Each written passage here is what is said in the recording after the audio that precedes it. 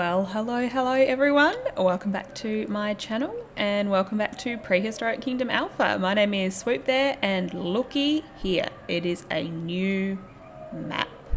Oh my lord, I haven't seen a blank map like this for so long because I've been working in my other alpha park, which has since come to an end. So today I am going to be completely transforming this map into a desert theme. Doing a little bit of terraforming, might put a couple of oases in, and I am potentially going to build an entrance. We'll see how much time we have. If there's no time for an entrance in this episode, I shall film it for the next episode. But without further ado, I'm not going to talk for too long. I'm just going to jump straight into a complete episode of terraforming this map, ready for my new mini park. Thank you for tuning in, thank you for subscribing, thank you for all your support in the comments, and I will see you after the speed build. Bye!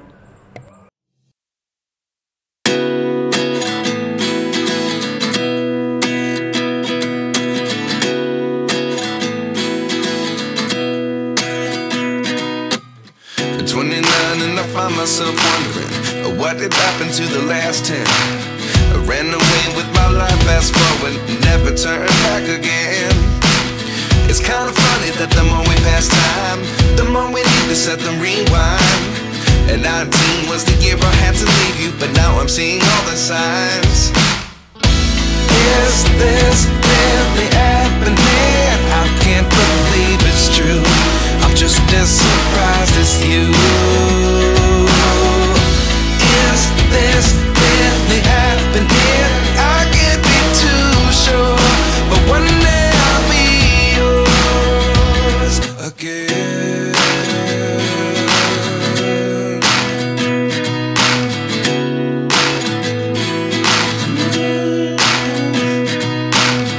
Life lessons come one in a dozen, the other 11 give something from nothing.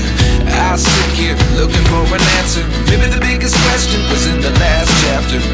You gave me the soul I have today. Without you I never could have moved away.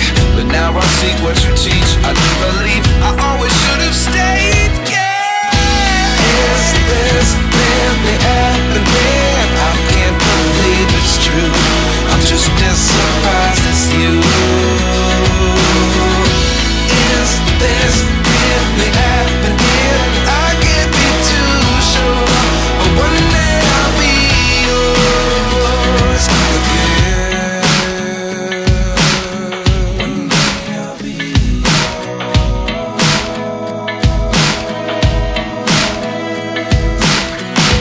One day I'll be yours. I'll be yours.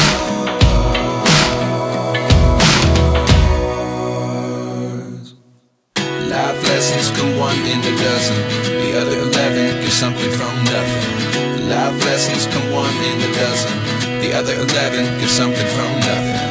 Life lessons come one in a dozen, the other 11 give something from nothing. Life changes just open the door. One thing's certain, I'll always be yours. Is this really happening? I can't believe it's true. I'm just as surprised as you.